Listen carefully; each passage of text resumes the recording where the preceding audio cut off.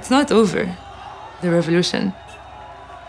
So it's really hard to reflect on something that's not done yet.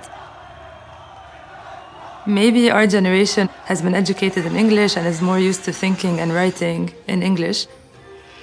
Suddenly, after October 17, everything was in Arabic.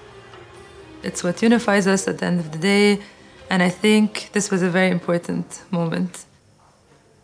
Arabic is public space.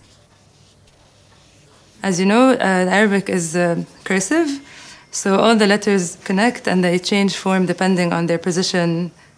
So one letter can have 5 different forms, even more in some calligraphic styles.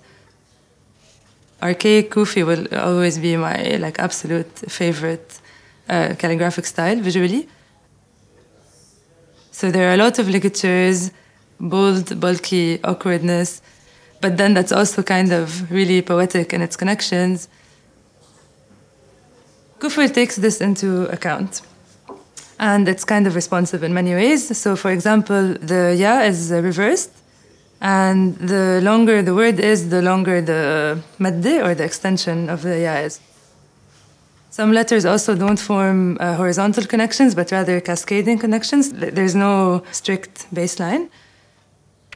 There's also some instances where 2 bulbous characters meet, then they connect with a much thinner stroke to kind of create contrast.